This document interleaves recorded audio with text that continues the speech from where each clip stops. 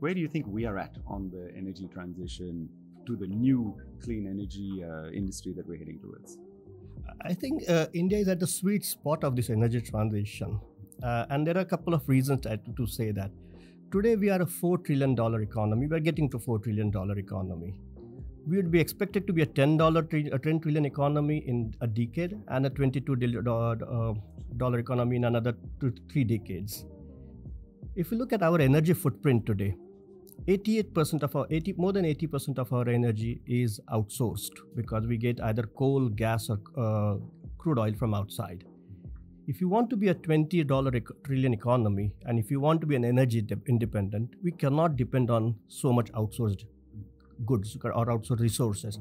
We have to look within. What do we have in plenty? Sun, wind, hydel, and biomass.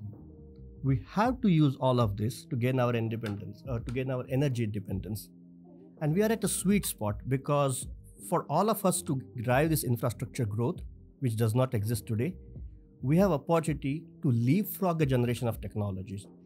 What we did in mobility or mobiles, correct? We don't have to invest in a lot of landlines. We went straight to mobiles, and that made an access possible to everybody. We leapfrogged a generation. We are at the same spot when it comes to these new energies. And I think that's very exciting because we are going to create something as a legacy. Today, if we look at internet data, we got it cheapest in the world because we leverage our strength. And I think we can do exactly the same to the energy sector and come up with these new energy forms which will energize India.